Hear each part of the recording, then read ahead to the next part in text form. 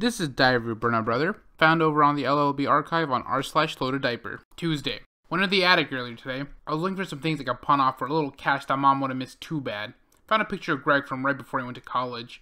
It has to be from that party when that Kinney guy sold his millionth book. He kept saying he couldn't have done it without Greg.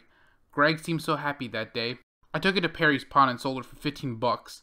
Gonna get some smokes and whiskey. Friday. Van wouldn't start, so I had to walk to the LD show tonight. Fuel filter's probably clogged again. I'll check it out tomorrow. This one guy stopped me outside the bar and kept asking me about Greg's books. Pretty sure he thought I was Greg.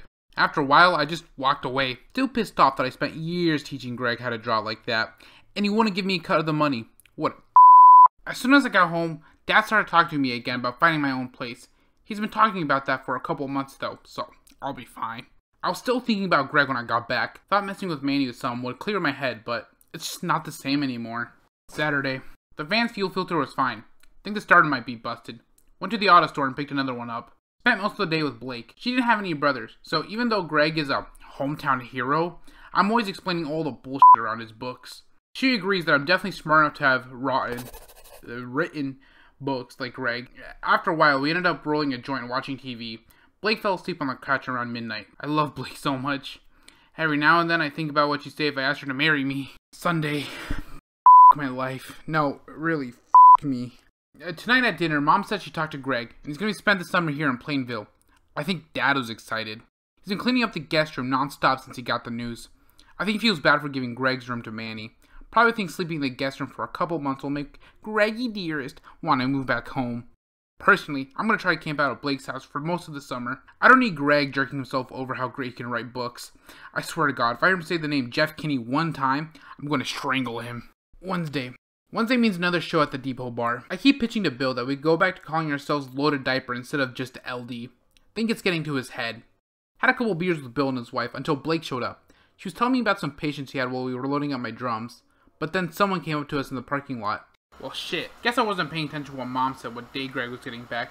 Found out that he needed to go to the house first. He came out to the depot just to see me. Figures he'd be back in Plainville for 5 minutes. And he was just flaunting his book money by wasting gas. Him and Blink ended up talking for like 10 minutes until she got a call from her Mimi, so she had to leave. Which meant I had to ride home with Golden Boy Greg. Thought Manny would lose his mind when Greg got home, but that didn't pan out. I should have known Manny would side with him. They're two peas in a pod. Saturday.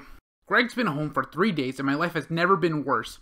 He's already taken Manny out for ice cream, gone clothes shopping with Mom, and spent time with Riley. I swear to God, I saw him and Dad playing catch in the yard. What a f***ing suck up.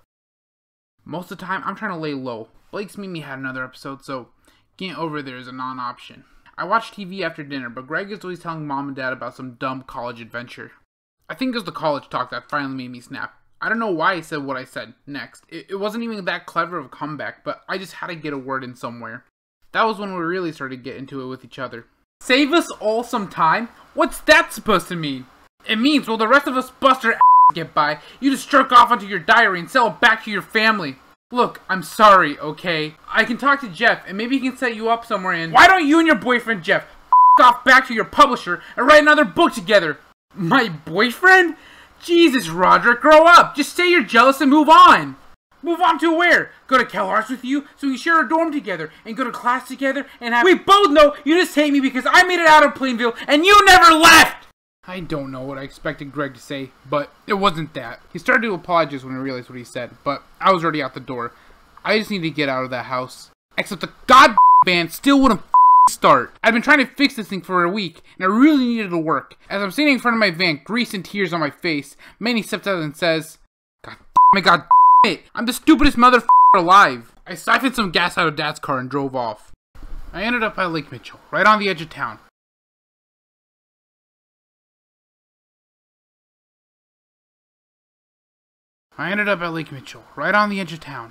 Greg was right. Even when I ran away from him, I still couldn't make it out of Plainview. I loaded up a cigarette, but it didn't change anything. I sat on the hood of my van for a while, just kind of thinking, until I heard someone else pull into the parking lot. It was Greg. Mom must have told him to come find me, but he just said he wanted to talk some. We talked about how Greg almost lost his scholarship, me wanting to propose to Blake, how he grew up, what kind of people he wanted to be. That was when I spoke my piece. You were right, I think, about me never getting out of Plainville. For most of my life, I've been trying to get out of this town. Then Mom sends one of your old diaries to her author friend, and then you just You find this golden ticket out. I don't hate you, Greg. I'm jealous. You got a perfect chance to go make something of yourself, and you took it. How many chances have I been given? And I just didn't realize I'd been given them. How many more chances do I get, you know? Sometimes I think about how my life ended up. You, Manny, Mom and Dad, even Blake in my band. I've kind of always thought they were holding me back. Like, I'm this huge sunflower and you're all weeds, choking me out and blocking my sun. But now, I'm not sure. Maybe I'm the weed. Maybe I'm the only one holding me back. Wow. Yeah. You know, it's funny. For years, I wanted to put as much distance between us as I could. Now that I have it, I just want to hang out with you. 2 months later. Thursday. Well, I guess it's official. I sold the van today. Didn't get as much as I was hoping for it, but it's enough to pay for some classes at Plainville Community College. Greg gave me the Kinney's number, and he said that if I get my GED, he would pay for half my tuition. I can't lie, I definitely started crying. I can't think of another time someone showed that they believed in me like that. Blake helped me pick out an apartment closer to school. It's small and cramped, but it's mine. I told Dad about me and Blake looking at places, and he seemed so happy for me. We talked for a bit, but then he went to the attic to get something. It was Mom's engagement ring. I knew that's what it was because I tried to pawn it so many times that Mom gave to Dad for safekeeping. I tried to protest, but Dad kept saying he'd take the heat. I'm still at a loss for words. Greg headed home today. Honestly, I miss him a little. It's kind of funny. I'd spent so long pitying myself, blaming all my problems on Greg. I never really thought about the future.